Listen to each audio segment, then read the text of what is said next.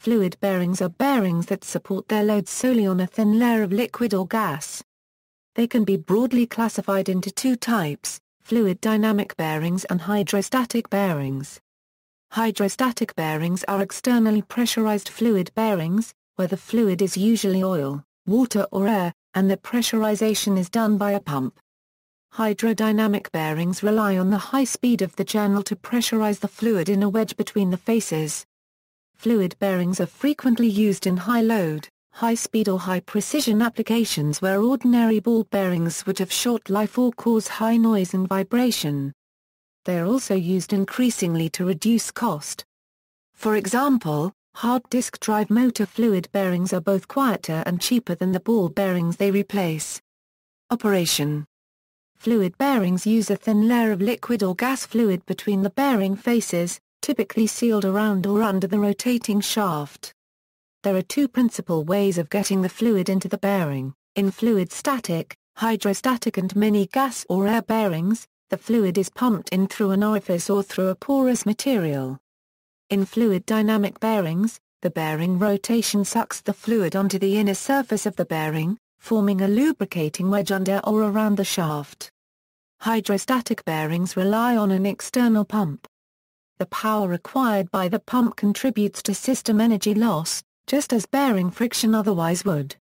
Better seals can reduce leak rates and pumping power, but may increase friction. Hydrodynamic bearings rely on bearing motion to suck fluid into the bearing, and may have high friction and short life at speeds lower than design, or during starts and stops. An external pump or secondary bearing may be used for start-up and shutdown to prevent damage to the hydrodynamic bearing. A secondary bearing may have high friction and short operating life, but good overall service life if bearing starts and stops are infrequent. Hydrodynamic lubrication hydrodynamic lubrication, also known as fluid film lubrication, has essential elements: a lubricant, which must be a viscous fluid. Hydrodynamic flow behavior of fluid between bearing and journal. The surfaces between which the fluid films move must be convergent.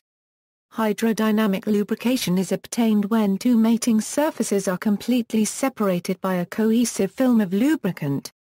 The thickness of the film thus exceeds the combined roughness of the surfaces. The coefficient of friction is lower than with boundary layer lubrication. Hydrodynamic lubrication prevents wear in moving parts, and metal-to-metal contact is prevented. Hydrodynamic lubrication requires thin, converging fluid films. These fluids can be liquid or gas, so long as they exhibit viscosity. In computer components, like a hard disk, heads are supported by hydrodynamic lubrication in which the fluid film is the atmosphere. The scale of these films is on the order of micrometers. Their convergence creates pressures normal to the surfaces they contact, forcing them apart. Three types of bearings include: self-acting, film exists due to relative motion, for example spiral groove bearings. Squeeze film, film exists due to relative normal motion. Externally pressurized, film exists due to external pressurization. Conceptually, the bearings can be thought of as two major geometric classes: bearing journal, and plane slider. The Reynolds equations can be used to derive the governing principles for the fluids. Note that when gases are used, their derivation is much more involved. The thin films can be thought to have pressure and viscous forces acting on them. Because there is a difference in velocity, there will be a difference in the surface traction vectors.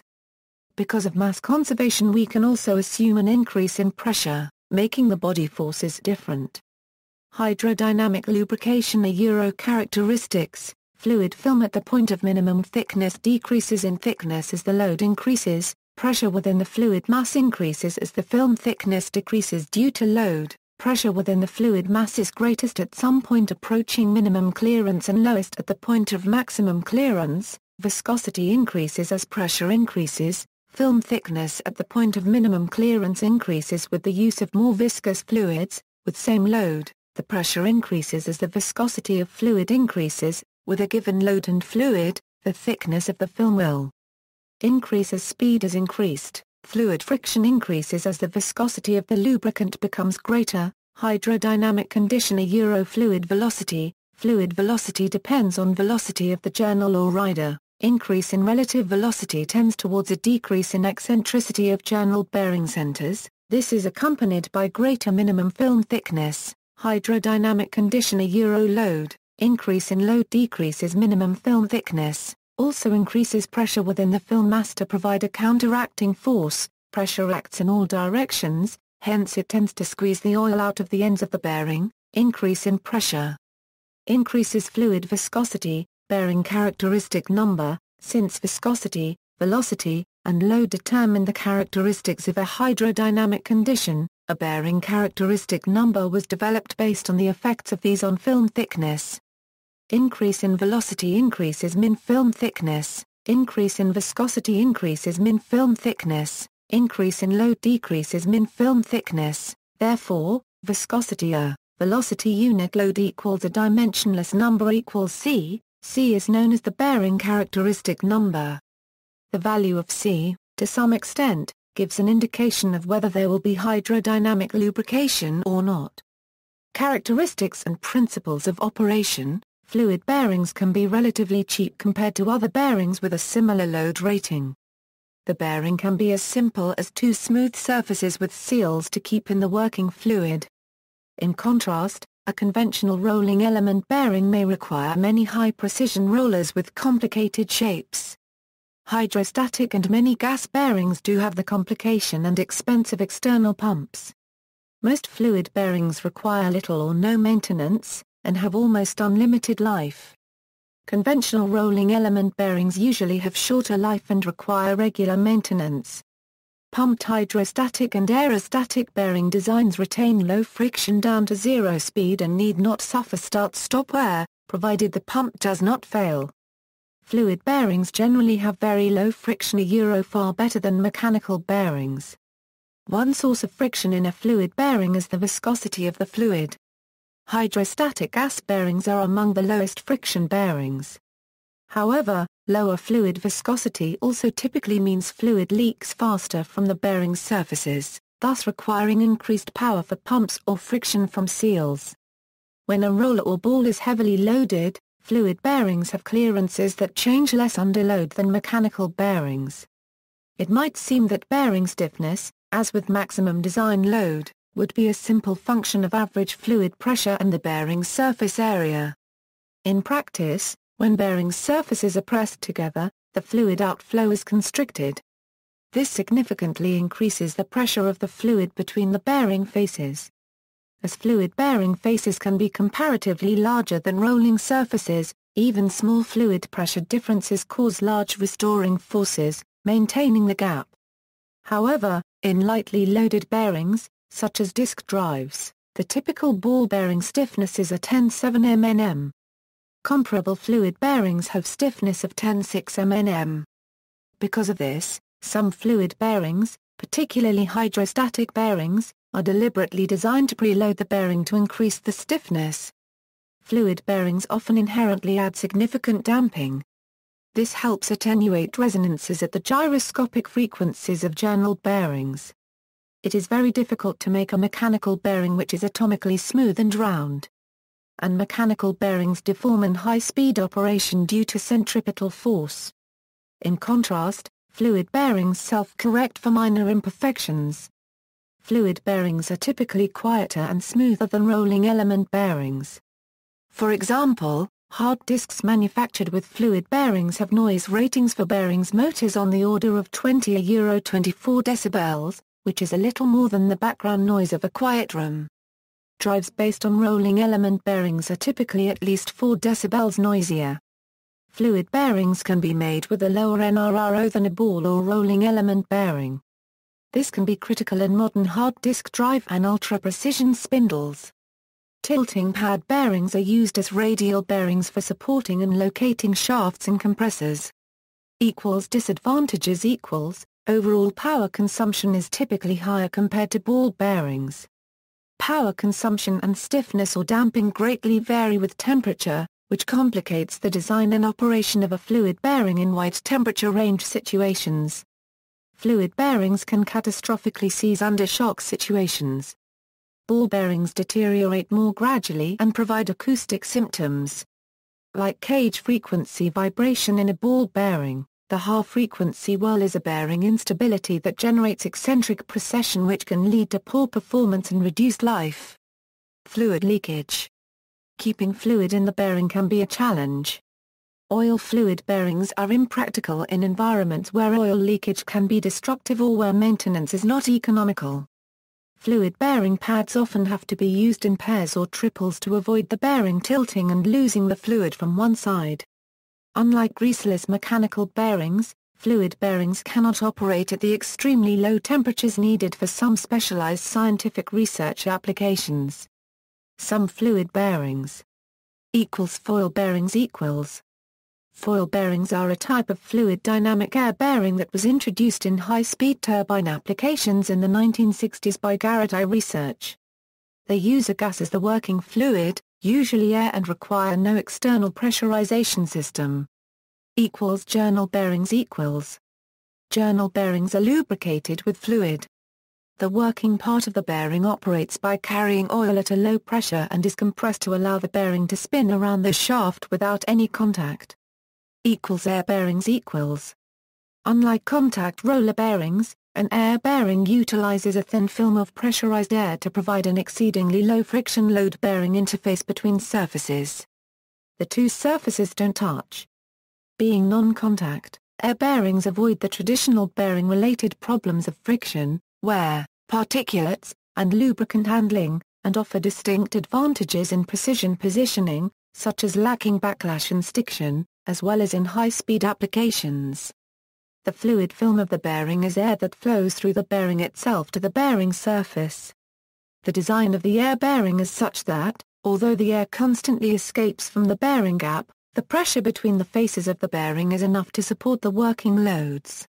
Refer to this video demonstration, Spherical Air Bearing video. This video also shows pressurized roller air bearings, of air bearing, roller type air bearing video. Air lubricated bearings require highly finished surfaces and precise manufacturing, and can only be operated in high-speed applications. Examples: air hockey is a game based on an aerostatic bearing which suspends the puck and players' paddles to provide low friction and thus fast motion. The bearing uses a flat plane with periodic orifices which deliver air just over ambient pressure. The puck and paddles rest on air. Another example of a fluid bearing is ice skating.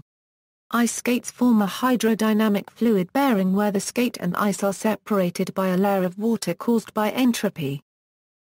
Michael Kingsbury tilting pad fluid bearings. Michael Kingsbury fluid dynamic tilting pad bearings were invented independently and almost simultaneously by both British-born Australian, Anthony George Malden Michael, and American tribologist Albert Kingsbury. Both designs were near identical except for differences in the approach used for pivoting the pads. Michael mathematically derived the pressure distribution where a span-wise line pivot was placed, allowing the load to act through the point of maximum fluid pressure. The Kingsbury patent lacked this mathematical approach, and the pad's pivot point was placed in the geometric center of the bearing.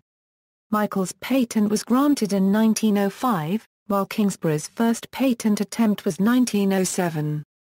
Kingsbury's U.S. patent was eventually granted in 1911 after he demonstrated that he had been working on the concept for many years. As stated by Sidney Walker, a longtime employee of Michael's, the granting of Kingsbury's patent was a blow which Michael found hard to accept. The bearing has sectional shoes, or pads on pivots. When the bearing is in operation, the rotating part of the bearing carries fresh oil into the pad area through viscous drag. Fluid pressure causes the pad to tilt slightly, creating a narrow constriction between the shoe and the other bearing surface. A wedge of pressurized fluid builds behind this constriction, separating the moving parts. The tilt of the pad adaptively changes with bearing load and speed.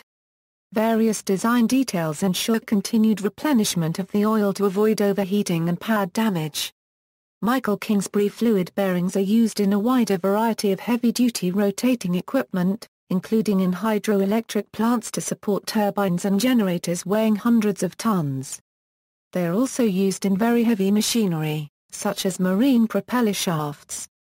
The first tilting pad bearing in service was probably built under A.G.M. Michael's guidance by George Weymouth Limited, for a centrifugal pump at Kohuna on the Murray River, Victoria, Australia, in 1907, just 2 years after Michael had published and patented his three-dimensional solution to Reynolds' equation. By 1913, the great merits of the tilting pad bearing had been recognized for marine applications. The first English ship to be fitted out with a bearing was the cross-channel steamboat the Paris, but many naval vessels were similarly equipped during the First World War. The practical results were spectacular. The troublesome thrust block became dramatically smaller and lighter, significantly more efficient, and remarkably free from maintenance troubles. It was estimated that the Royal Navy saved coal to a value of £500,000 in 1918 alone as a result of fitting Michael's tilting pad bearings.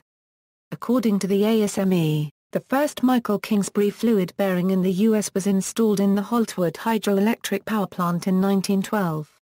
The 2.25-ton bearing supports a water turbine and electric generator with a rotating mass of about 165 tons and water turbine pressure adding another 40 tons. The bearing has been in nearly continuous service since 1912, with no parts replaced. The ASME reported it was still in service as of 2000. As of 2002, the manufacturer estimated the bearings at Holtwood should have a maintenance-free life of about 1,300 years. References. External links: ASME history brochure about Kingsbury's Susquehanna bearing, a 91-page 10.6 MB NASA Technical Handbook Lubrication of Machine Elements, NASA AP 1126 by B.J. Hamrock, 1984 here. Kinematic Models for Design Digital Library Movies and photos of hundreds of working mechanical systems models at Cornell University. Also includes an e-book library of classic texts on mechanical design and engineering. 1. A technical discussion introducing air bearings and their many applications at Specialty Components Incorporated. 2. A video demonstration of a spherical air bearing.